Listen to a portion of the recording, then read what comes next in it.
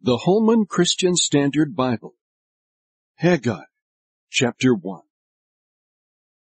In the 2nd year of King Darius, on the 1st day of the 6th month, the word of the Lord came through Haggai the prophet to Zerubbabel, son of Shealtiel, the governor of Judah, and to Joshua, son of Jehozadak, the high priest. The Lord of hosts says this: These people say, the time has not come for the house of the Lord to be rebuilt. The word of the Lord came through Haggai the prophet. Is it a time for you yourselves to live in your paneled houses, while this house lies in ruins? Now the Lord of hosts says this: Think carefully about your ways. You have planted much, but harvested little. You eat, but never have enough to be satisfied. You drink, but never have enough to become drunk. You put on clothes, but never have enough to get warm. The wage earner puts his wages into a bag with a hole in it.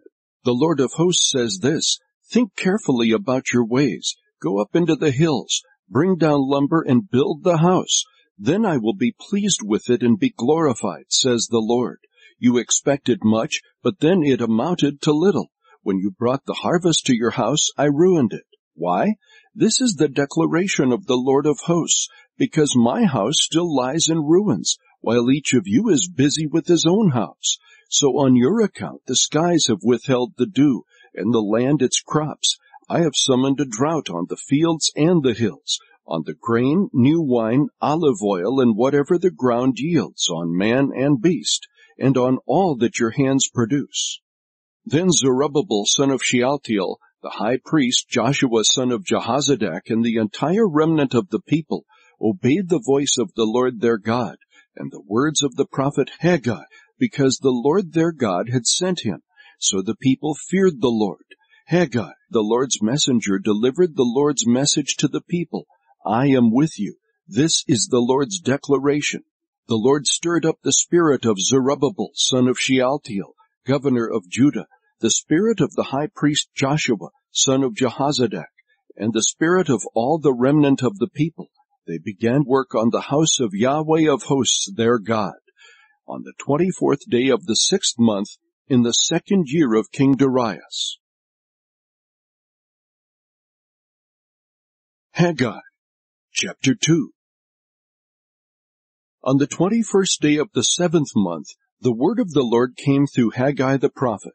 Speak to Zerubbabel, son of Shealtiel, governor of Judah, to the high priest Joshua, son of Jehozadak, and to the remnant of the people. Who is left among you who saw this house in its former glory? How does it look to you now? Doesn't it seem like nothing to you? Even so, be strong, Zerubbabel. This is the Lord's declaration. Be strong, Joshua, son of Jehozadak, high priest. Be strong, all you people of the land. This is the Lord's declaration. Work, for I am with you. The declaration of the Lord of hosts.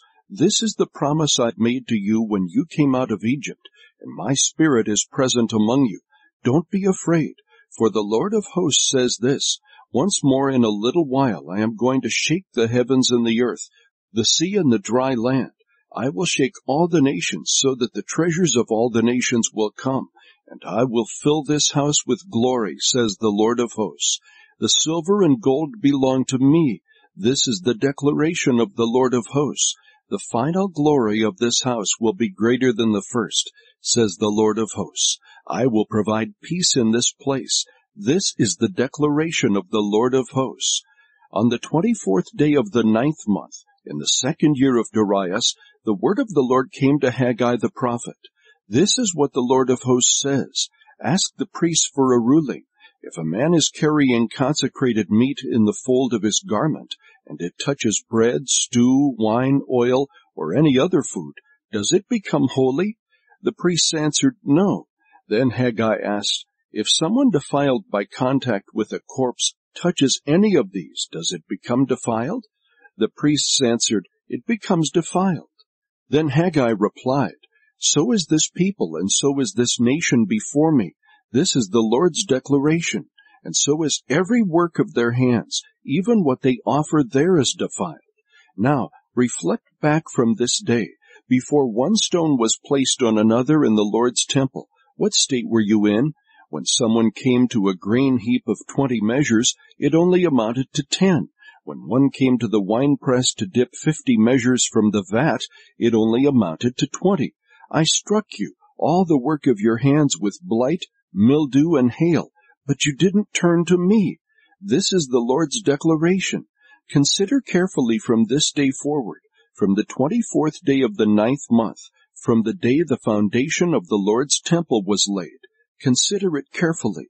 Is there still seed left in the granary? The vine, the fig, the pomegranate, and the olive tree have not yet produced, but from this day on I will bless you. The word of the Lord came to Haggai a second time on the 24th day of the month. Speak to Zerubbabel, governor of Judah. I am going to shake the heavens and the earth. I will overturn royal thrones and destroy the power of the Gentile kingdoms. I will overturn chariots and their riders. Horses and their riders will fall, each by his brother's sword. On that day, this is the declaration of the Lord of hosts. I will take you, Zerubbabel, son of Shealtiel, my servant. This is the Lord's declaration, and make you my signet ring, for I have chosen you. This is the declaration of the Lord of hosts.